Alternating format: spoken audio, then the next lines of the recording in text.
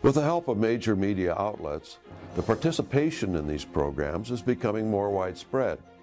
Returning to the Wall Street Journal's editor, Robert Bartley, we see that he later threw his newspaper's support behind U.S. entry into NAFTA, the North American Free Trade Agreement that has cost so many Americans their jobs.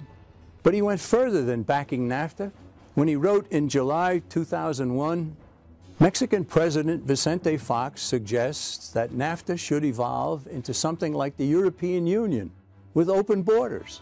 He can rest assured that there is one voice north of the Rio Grande that supports his vision, to wit, this newspaper. As far back as 2001, the neoconservative editor of the Wall Street Journal prominently expressed support for doing away with our nation's borders.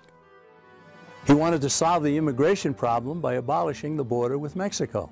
He also wanted to have the United States, Canada, and Mexico give up their sovereignty to a North American Union, a step similar to what has occurred with nations in Europe.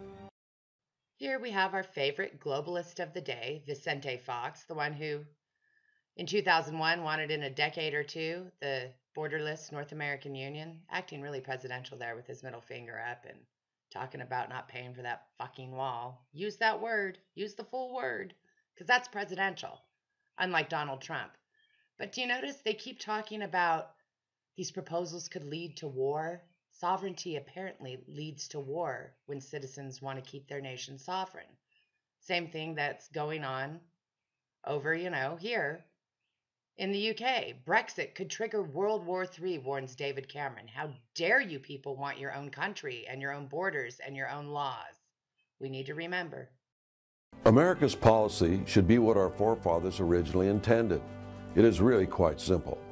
As stated in the Declaration of Independence, our rights come from our Creator, and the role of government is to safeguard those rights. Our Constitution was created to limit government power so that Americans could have commerce with all and entanglements with none. This is all just to scare everybody. Scare people here in America, scare those of you in Great Britain. These are globalists. It's going to prompt a house price crash and stock market crash. Globalist. Warns voters it will increase cost of bills. Look at that. He's a globalist. This sounds like the same thing they were saying to those in Iceland when in 2008 they said, screw you to the globalists and the bankers. I mean, they're not perfect, but they put bankers in jail and bailed out the homeowners and the people.